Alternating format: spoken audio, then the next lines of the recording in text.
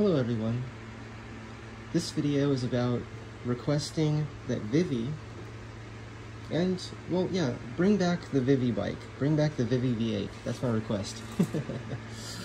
It's a nice size bike. I just put a backpack on here, and I also put a battery charge for the cell phone. It's just zip tied to the handlebars. That's an umbrella that usually rests down here. I'm just putting it up because I'm working on the bike right now. I just want to say that this has the potential to be a really great bike. I really love the suspension on it. It's a small bike, but as you can see, it's not like a micro small bike. I mean, it's in the category of, all bicycles are in the category of micro mobility, right? But well, look this bike up. If you want to compare it to something, compare it to the Fido, F-I-I-D-O L2. That's L like, let's see, love, L like love, and then 2, the number 2. And then Fido replaced that with the L3, which they took the suspension off. But if you look at the Fido L2, just look at pictures, you can get dimensions on this and everything. This is the Vivi, V-I-V-I-V, Z8. Z8. And if this bike came with a 54 volt, or they call it 48 volt, but fully charged, it's 54 volts, 20 amp hour battery, great capacity. When we first received the bike, we had to adjust this. So you take this part out and move the spring to a more greater tension, because the chain was slipping. See, this keeps the chain tight. And the reason that that's there is because this back part has suspension, so because it moves, the chain has to be able to move. But my recommendation, my suggestion, well, let me think of the proper way to say this. I think the proper way to say this is what I would really like to see, because I can't tell anybody what to do, right? I don't even know if I could recommend that someone do something. But I could say I would really like to see, right? That's more polite to say it that way. Because we want to be polite, right? We want to say things in a polite way. Is gears back here, where we could change the gears. So the famous name for gears is Shimano, and there's many different levels of quality, if I understand correctly. I haven't researched it thoroughly, but I see Shimano back here on almost every, like 99% of electric bikes. The reason I would like to see that, to see gears here on the back, on this size bike, and let me see what size wheels these are. At the moment I'm not recalling the size of the tire. Let's see if we can find that.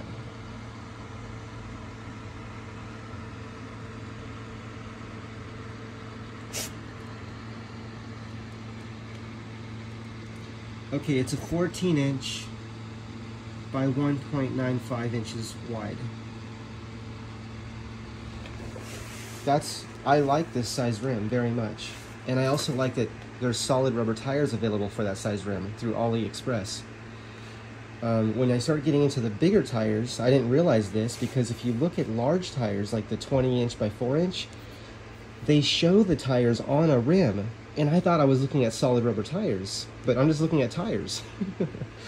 So it was really, I had to really understand that, because I actually could not locate any solid rubber tires for a 20 by 4-inch tire size, which what I would really like to see is a honeycomb tire, which has the cutouts inside, which allows the tire to move, to flex when you're riding.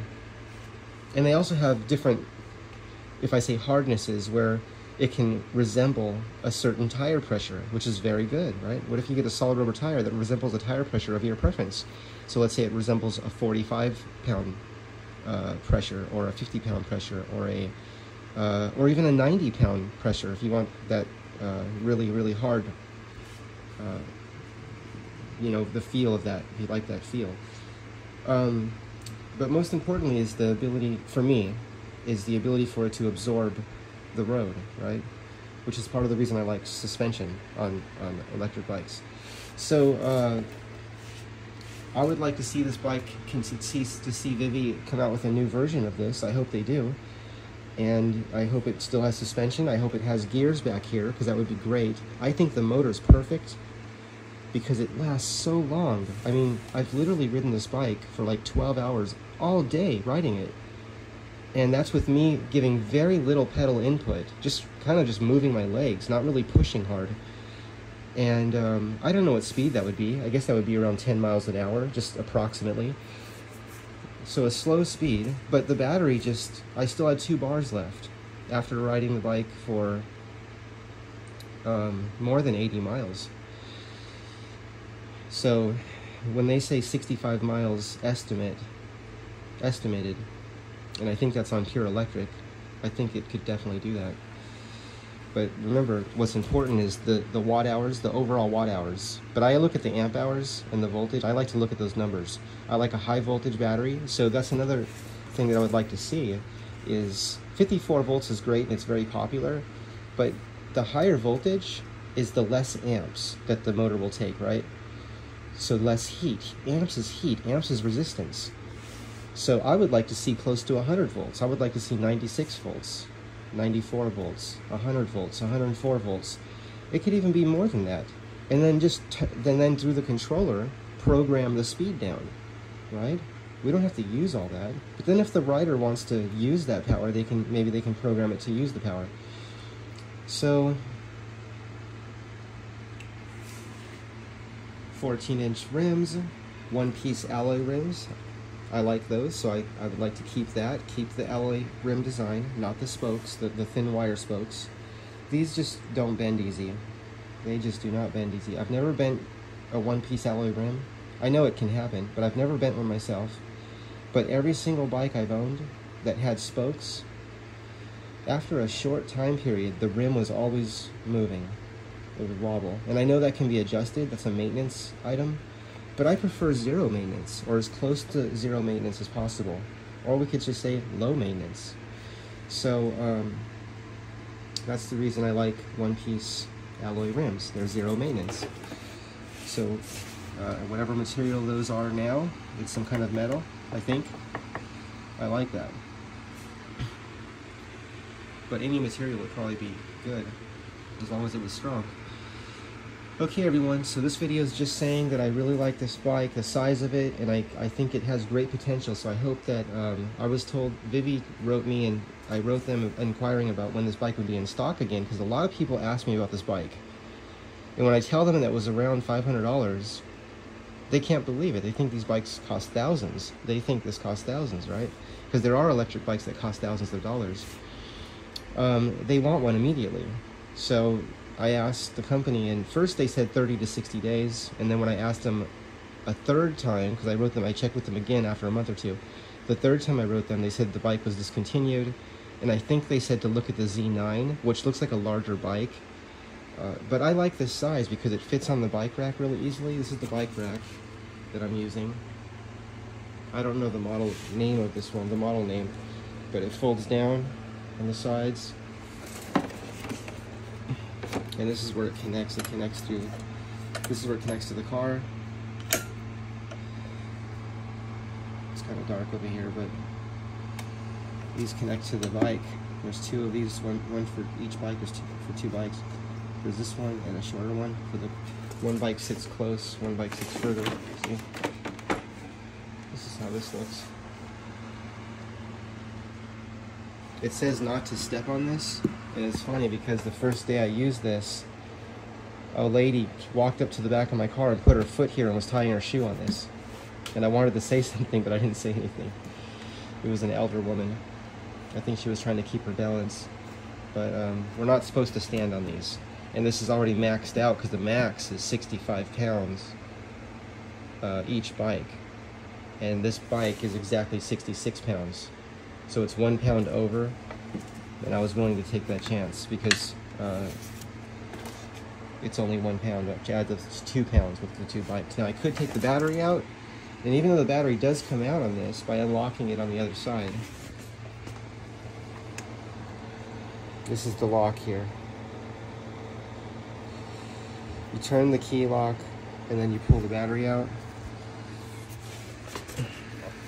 The battery actually sticks in there really, it's just really, you know, it's a challenge to get it out. For me, I have to really pull it hard. I usually have to pull it like 4 or 5 times as hard as I can to get it out. And that's because it's just a real tight fit in there, and the plug is very tight too. It's very secure, which is good. These are all good things. But for taking it in and out, it's not the easiest to do, but it will come out if needed. And the seat has to come off too. So you just open this, slide the seat out. But again, since I like the seat just where it is, I don't want to readjust it each time. I just leave the battery in there, and I put the whole bike up there. And again, at 65 pounds, or this is 66 pounds, at 66 pounds, it's not very, very heavy. A lot of electric bikes are around 100 pounds or over 100 pounds when they have this kind of range. Anyway, this video is just actually recommending this size bike, which is if you want to look at today's version equivalent of this, you can look at the Vivi site and you can ask them. If enough people ask about the Vivi Z8, that may help them bring it back. But like I was saying, high voltage, this is what I would like to see. Higher voltage, even though the voltage is great, 54 volts is great, right? There's 36 volt electric bikes out there. I much prefer 54 volts or 48 volts nominal, which is 54 volts, right? Fully charged. So gears, also some choices for gears up here. As many gears as we can have. I want lots of gears. I want to be able to change gears a lot. So as many gears as can be placed on there. The highest number would be the best to me. And what else? I think that's it. Okay, everyone, have a great day. And I hope that this bike becomes available again for all the people that want it. But until then, the Fido makes the L3, which is no suspension, but a little bit longer range. I forget the amp hour, but it's the amp hour might be similar, but well, I don't know how they did it. It must be a little bit more amp hours. This is 20. They might have a 23 amp hour, which brings the overall watt hours to a greater number. Okay, everyone, have a great day. Oh, but again, the Fido L3 also does not have gears. They don't have gears yet. So I'm looking for a bike this size that has the gears. Or do I have to have someone fabricate this system, this frame, move it out, maybe make room for gears on this? That's an option. Okay, everyone, have a great day. Bye.